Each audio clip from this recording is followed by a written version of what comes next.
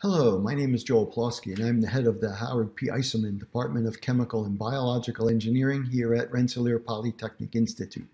The first question many of you may have is, why study chemical engineering? What is it that chemical engineers do? I view chemical engineering as the liberal arts of engineering. It's a very broad discipline and allows you to do virtually anything once you graduate. You can slot into nearly any engineering discipline, be a doctor, a lawyer, an entrepreneur, an AI coder, or a financial person. Chemical engineers work in literally every industry: fuels, semiconductors, pharmaceuticals, food, personal care products, and basic chemicals and materials. I know that everyone has coronavirus on their mind, so using that as an example, we make all the materials and the semiconductor processor chips that go into ventilation equipment. We make the material for the hazmat suits, respirators, and face shields to protect healthcare workers, and the chemicals used to disinfect hospitals.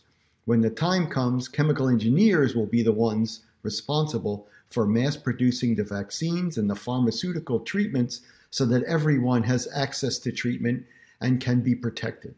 Not only for this particular pandemic, but for the ones that will eventually come as well. Here at Rensselaer, we are a full-service chemical engineering department. We work on scrubbing carbon dioxide from the air and turning it into liquid fuel so that we can help combat climate change. We develop processes for separating monoclonal antibodies from solution so that people can be treated for rheumatoid arthritis and macular degeneration, for example. We print human skin for grafts. We hijack the metabolism of bacterial and mammalian cells to produce flavors, fragrances, and pharmaceuticals.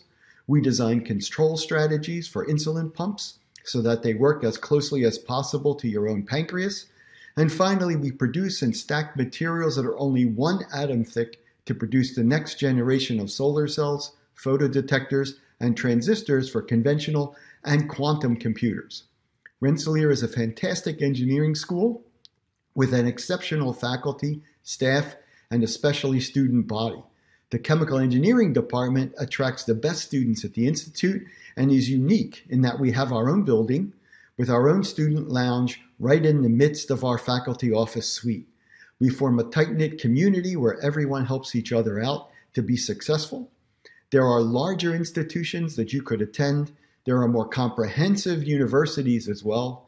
However, you won't have the opportunity to get a better engineering education and a better chemical engineering education anywhere else in the country.